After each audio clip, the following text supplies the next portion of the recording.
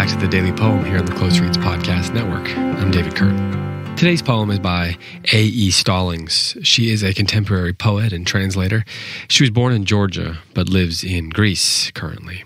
She was named a 2011 MacArthur Fellow, and her poetry is known for its use of traditional forms.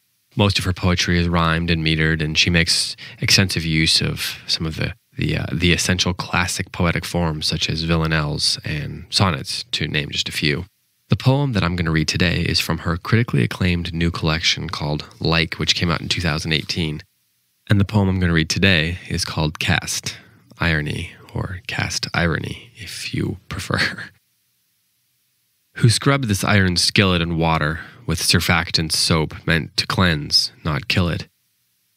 But since its black and lustrous skin, despoiled of its enrobing oils, dulled, lets water in.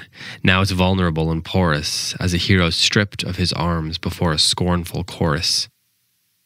It lacks internal consistency, as ancient oral epics, where a Bronze Age warrior might appeal to a boar's tusk helmet-wearing foe, who has an anachronistic heart of steel, will of iron, from which metals no one has yet forged a weapon, much less pans or kettles.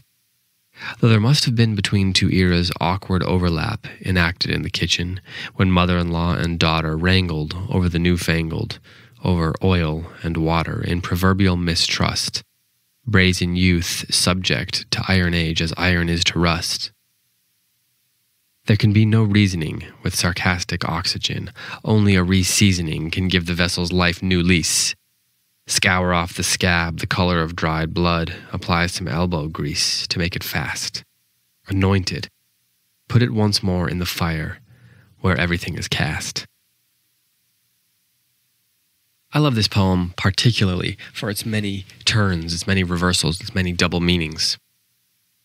Much of the poetry in this collection, in Like, by Stallings, is imbued with a very real, what I feel is a sense of humor. She deals at length with the quotidian, with matters of motherhood, of parenting, of marriage, of making a home. But she does that through ancient images and ancient metaphors, through mythology and through the greatest works of ancient literature, which she deals with regularly in her translation work.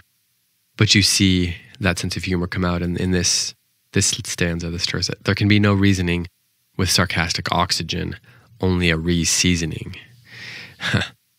I love that. And then, of course, that jams into the next stanza. Can give the vessel's life new lease. And then you see it at the end, anointed, put it once more in the fire where everything is cast. And of course, there's a really lovely double meaning there.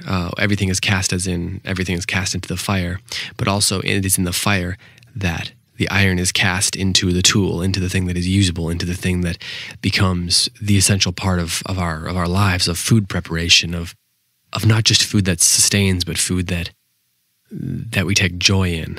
The cast iron skillet, for anybody who spends a lot of time cooking or has ever used one, they become quite a point of pride. The care for them is something that people who own cast iron skillets take seriously. And for people who don't own cast iron skillets, they probably get in arguments about how you're best supposed to clean them. I've been in many of these arguments myself as someone who has a small collection of cast iron and who takes their care pretty seriously. And when I first read this poem, it struck me that the care that goes into caring for a cast iron skillet has to be something like the care that goes into producing a poem. The care of a cast iron skillet has been discovered and passed on for centuries and generations, just as poetic forms have. There's a way to preserve a cast iron skillet. And I think that in some ways what Stallings is doing in her poetry is attempting to preserve forms that are slipping away, or maybe not slipping away, but perhaps less valued, less used than they once were. And ultimately, this is a poem about how best to preserve the thing itself, right? How do you preserve the cast iron skillet? How can you give it new life, or give its life new lease? How can you protect it? A cast iron skillet, of course, is a very powerful tool. It's strong, it's durable, it can deal with extremely high heat, a variety of kinds of foods. It conducts heat very well, and that makes it an extremely dynamic and flexible resource in the kitchen. I love the image of the soldier who doesn't have his arms. He's stripped of his arms before a scornful chorus. I could talk about this poem for a long time and just barely scratch the surface. There's so much going on here. So I hope you'll go pick up A.E. Stallings' collection, Like, which came out last year. It's great. I'll read this one more time before we go. Who scrubbed this iron skillet in water with surfactant soap meant to cleanse, not kill it? But since its black and lustrous skin, despoiled of its enrobing oils, dulled, lets water in, now it's vulnerable and porous, as a hero stripped of his arms before a scornful chorus. It lacks internal consistency as ancient oral epics, where a Bronze Age warrior might appeal to a boar's tusk helmet-wearing foe who has an anachronistic heart of steel. Will of iron from which metals no one has yet forged a weapon, much less pans or kettles. Though there must have been, between two eras, awkward overlap enacted in the kitchen, when mother-in-law and daughter wrangled over the newfangled, over oil and water, in proverbial mistrust, brazen youth subject to Iron Age as iron is to rust.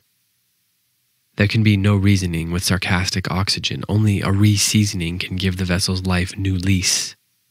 Scour off the scab the color of dried blood. Apply some elbow grease to make it fast.